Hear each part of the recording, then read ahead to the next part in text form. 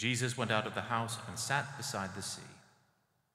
Such great crowds gathered around him that he got into a boat and sat there, while the whole crowd stood on the beach, and he told them many things in parables. Listen, a sower went out to sow, and as he sowed, some seeds fell on the path, and the birds came and ate them up. Other seeds fell on rocky ground, where they did not have much soil, and they sprang up quickly, since they had no depth of soil. But when the sun rose, they were scorched, and since they had no root, they withered away. Other seeds fell among thorns, and the thorns grew up and choked them. Other seeds fell on good soil and brought forth grain, some 100-fold, some 60, some 30. Let anyone with ears listen. Then the disciples came, and they asked Jesus, "Why do you speak to them in parables?" He answered, "To you it has been given to know the secrets of the kingdom of heaven, but to them it has not been given, for to those who have, more will be given, and they will have an abundance. But from those who have nothing, even what they have will be taken away.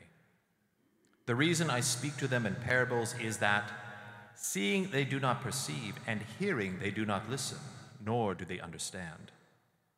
With them indeed is fulfilled the prophecy of Isaiah that says, 'You will indeed listen, but never understand, and you will indeed look, but never perceive.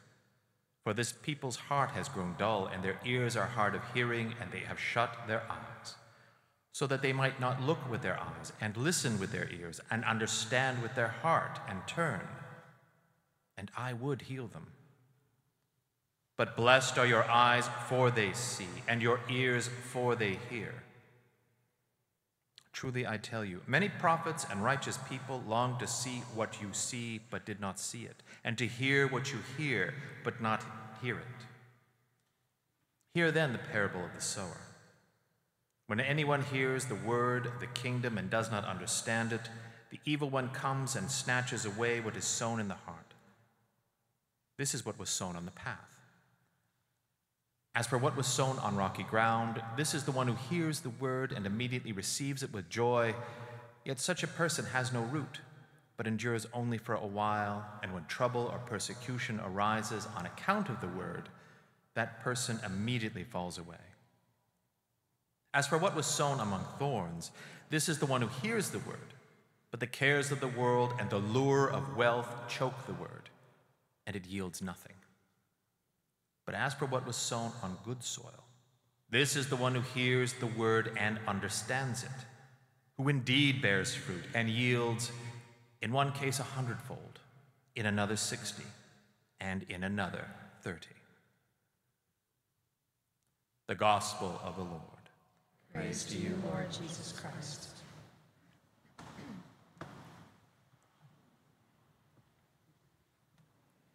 Well, it's a commonplace to say Jesus taught in parables. The Gospels say as much, but it was not the only way he taught. I mean, we know also from Scripture that in more intimate settings with his inner circle of disciples, as we heard today, Jesus would use more direct and theological language. But you know, if I think we're to say to most anyone even on the street within at least Canadian society, the word parable, I'm sure the image of Jesus would pop into mind. He is that strongly associated with this method of teaching. Father John P. Mayer, the great Catholic scholar who authored I would call it a magisterial 4-volume work on the historical Jesus, well, he observed that it's a form virtually unique to Jesus in Christian tradition, which is rather remarkable. No other figure in New Testament literature or in the early church really uses the parable. Not St. Paul or St. John, nor any of the early successors of the apostles. I mean, they might use a metaphor here and there, they might make comparisons, but never in the narrative form as Jesus does. And it prompts one to ask, why is this so unique to Jesus? Well, for one, it's effective, but it's also protective.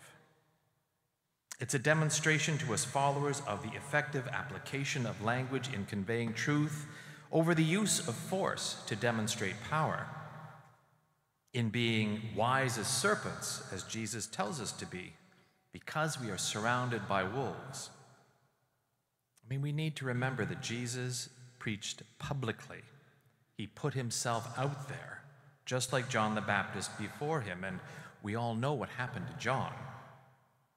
To speak publicly, even about ostensibly spiritual matters, was to challenge the ruling establishment. The powerful don't want us to have fulfilling, virtuous lives. They want us in our sins and miserable and fearful, and always looking to them for the solution to our troubles. You know, to preach a vision for humanity that calls us to live in accordance with the truth is to suggest that we're not living that way now. And who has led us to this sorry state? Too often those who govern do so through lies and half-truths, and they maintain their positions through intimidation. Now, that's not always the case. The church celebrates just rulers and encourages those in political leadership to emulate them. However, you know, this call to emulate is often seen as a criticism, and not as the church fulfilling its role as moral guide and ethical advisor to society, but simply as being political opposition. So it doesn't matter that Jesus expressly said on more than one occasion that he was not interested in political power. It matters that those in political power took an interest in him as a threat. You know, in contrast, and in reference to the fact that we don't see early church leaders teaching in parables, has a lot to do with the fact that in the early church, it wasn't as public. It wasn't as out there as Jesus was in the public sphere. What we have in the way of texts that survive from those days are, well, they're internal communications, things read at the Sunday gathering, letters between bishops, catechisms for disciples, and manuals for pastors. Now, there are a few instances of public communication. We have letters that were public defenses of Christianity, but they use the legal language and rhetorical conventions of the Roman Empire. That is, they're delivered not as gospel lessons, but as legal defenses of a persecuted community in terms that a Roman magistrate would understand, not so much a Judean farmer or a Greek peasant. All of this is to say that we see in Jesus' approach to teaching the truth of God is that there's a lesson in it for us. I mean, we live in difficult times when free speech, the hallmark of our Constitution and democratic order, the guarantor of our civilization, is under attack by the powerful. And not only is it's under assault legislatively, culturally, and technologically. And our bishops, of course, as I pointed out a couple of weeks ago, have drafted and published a letter very much speaking from these concerns. And I again invite you to read that letter posted on our website and at the diocesan website. What's troubling is some of these efforts appear designed deliberately to frustrate and to anger, to push people beyond the exercise of speech toward violence.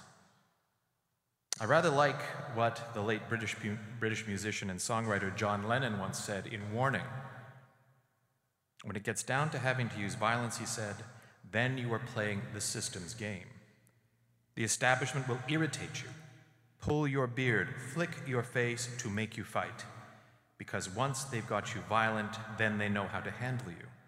The only thing they don't know how to handle is nonviolence and good humor.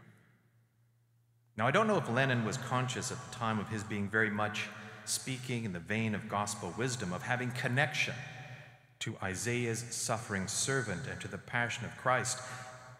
Jesus was insulted and provoked physically by his enemies. One can't help but be reminded that Jesus, with one careful exception, never lifted his hand against anyone or anything, that he employed humor, and he used his intellect to deal with the murderous inclinations of his enemies. And so must we. Now, the genius of the parable, as Jesus deployed it, lies in what, again to reference Father Mayer, a fierce polemic thrust, full of surprises, paradoxes, and sudden reversals. It can be an attack on the very way the audience views God, religion, the world, and themselves. The parable is thus often a challenge to change one's vision and one's action In short, it is one of Jesus' favorite ways of calling people to repentance, a basic change in mind and in life. So Jesus is beyond clever when he uses parables. They're far more sophisticated than other contemporary examples of the use of this form of teaching. I mean, yeah, it's a metaphor, it's an allegory, but his parables, in contrast to so many others, are unpredictable. They overturn expectation. They shake us up. They also give some comfort. But to paraphrase a popular saying, they also afflict the comfortable. And also, given the dangerous times in which Jesus taught and acted, they have this wonderful defense built in.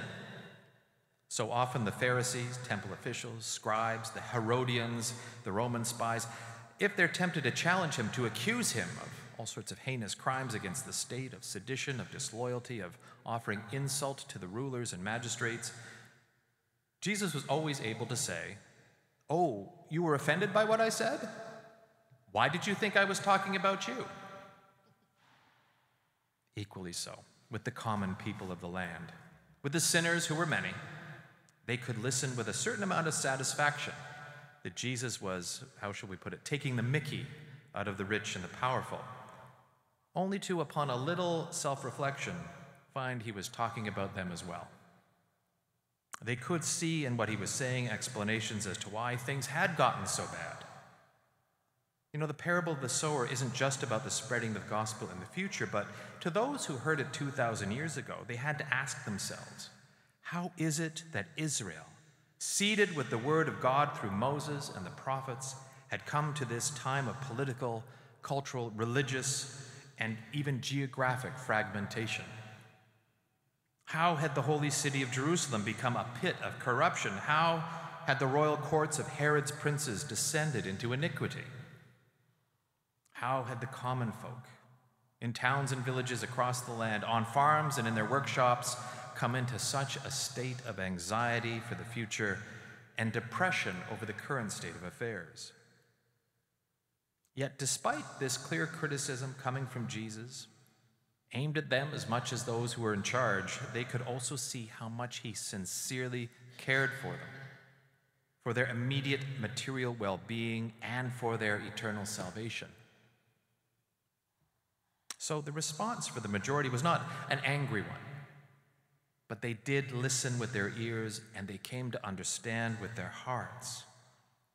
They came to a thoughtful contemplation of what Jesus had said. They could ponder that parable of the sower and consider whether they had been truly receptive to God's word.